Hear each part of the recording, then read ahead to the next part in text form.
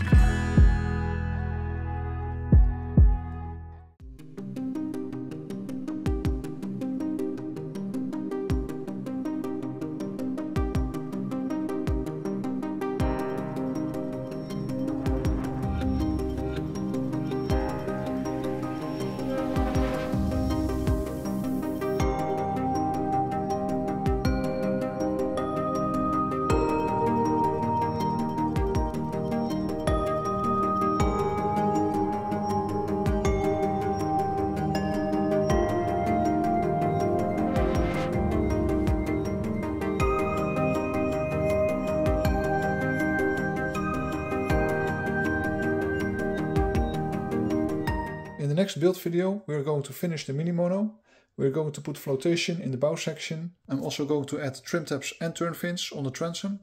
We're going to add the deck. And hopefully I can also run it in the next video, so stay tuned for that one.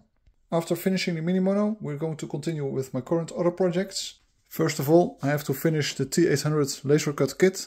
I have to finish the complete build and show you how I do it. Also, I'm very excited about this project. This is a vintage F1 tunnel with an open cockpit. It's a Velden race hull. This boat competed also in the Netherlands. The driver is a Dutch guy.